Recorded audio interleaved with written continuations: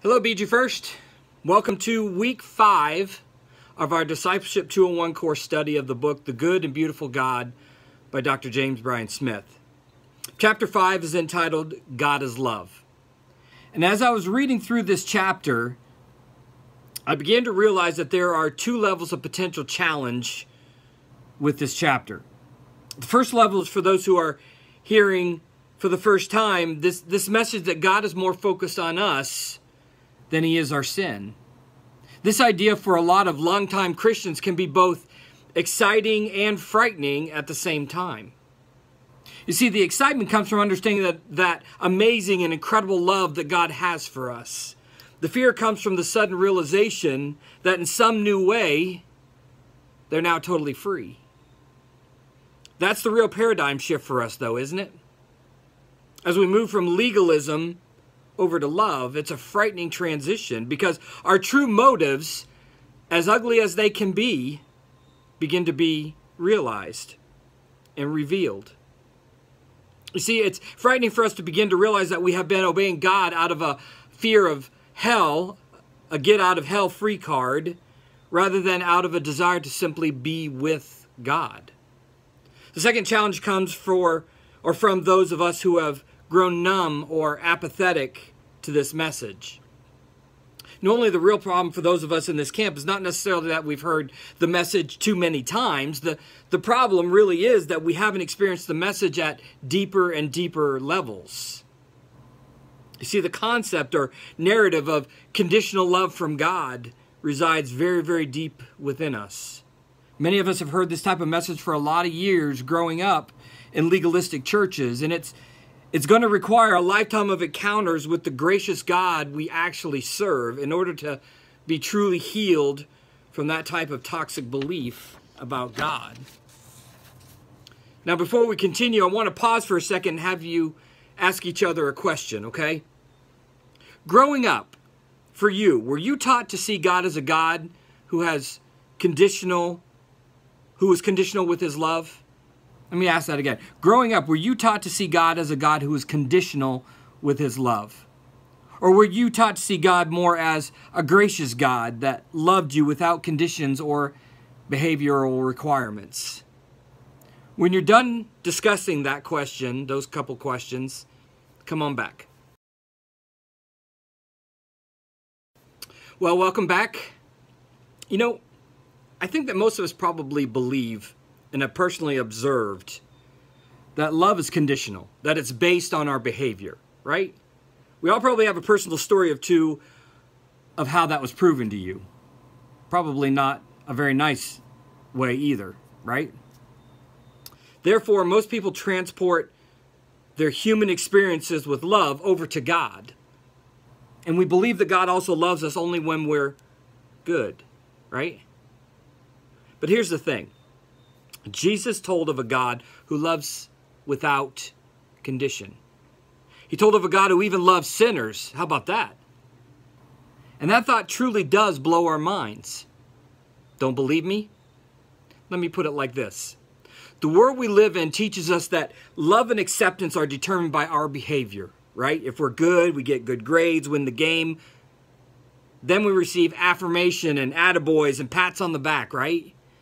But if we fail, we experience disappointment and rejection and often punishment, right? And because we've been trained up in this type of earthly system, we project this conditional kind of acceptance onto God, assuming that God only loves us when we're good and completely rejects us when we're bad. Before we go much further, I want you to pause the video and I want you to read Matthew chapter 9, verses 9 through 13 together. Read it out loud, read it together. Then go ahead and ask each other these few questions. If you need to rewind it back to keep up with the questions or remember the questions, feel free to do that. Number one, what Jesus was teaching, was it controversial for his time? Was it controversial? And if so, why? And if not, why not? Number two, why do you think it was important to Jesus that he go and eat with Matthew? That he actually go to his house and eat with him? Why? What was the point of doing that? What was the message he was sending and who was he sending it to? Okay, those are the questions. Go ahead and discuss, and then come on back. Well, once again, welcome back. Hope you had some really good discussion with those questions. You know, Jesus' behavior was shocking in his day. I'm sure you probably came up with that conclusion on your own. The very idea of welcoming and spending time with and dining with people who were known as sinners, it just wasn't done, especially for a rabbi. You know, I think Jesus knew that he could talk about his Father's love until he was blue in the face. I think he knew that. But he knew that it would only go so far. He knew that he had to show them. He couldn't just talk about it any longer. He had to actually show them. Jesus' behavior in this situation with Matthew, it revealed his core beliefs about God's love for people. No conditions. Unconditional. Jesus went on to tell story after story of a God who loves even those who reject him. Even people who know very little about the Bible have probably heard the most famous story Jesus ever told, right? The parable about a father who just pours out his unconditional love on his wayward son. He lavishes on him for no good reason, unconditionally. But have you ever stopped to ask yourself why? Why did Jesus tell that story? What was the point? Well, I believe that Jesus' primary intention in telling the parable of the prodigal son is not so much to teach about God's acceptance of sinners, but to indict those who reject the idea of unconditional love and acceptance. On page 103 in the book, The Good and Beautiful God, there's this poem written by George Herbert way back in the 17th century. Now, this poem describes a person's hesitation to accept God's grace because he or she fears God's rejection due to sin and to failure. I think it's a place where we all are, even in 2020, right? In the poem, Herbert offers a beautiful picture of the God that Jesus knew. So I want you to go ahead and pause the video, and I want you to read through the poem together. It's not very long. It's about half of a page. And then pick out one thing, just one thing that really spoke to you.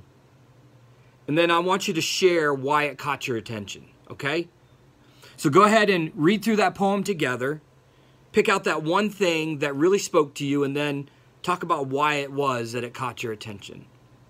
When you're done with that, come on back for one last exercise, all right? All right, I hope you enjoyed that poem. Hope you had some good discussion. Our soul training for this week is found on page 108 through 111 and is entitled Lectio Divina. Have you ever heard of the Lectio Divina? Kind of a crazy name, I'm sure. It just kind of sounds kind of strange to us, but the Lectio Divina, I was first exposed to it by the last senior pastor I served under at Shepherd Nazarene, Dr. Sam Barber. You know, at the time that I was exposed to the Lectio Divina, I was struggling to find much life in my Bible study. It was a bit dry, I guess I would say. Have you ever experienced times like that?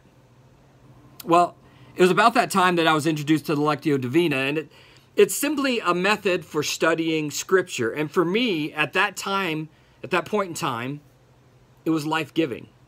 It was like water in a desert for me.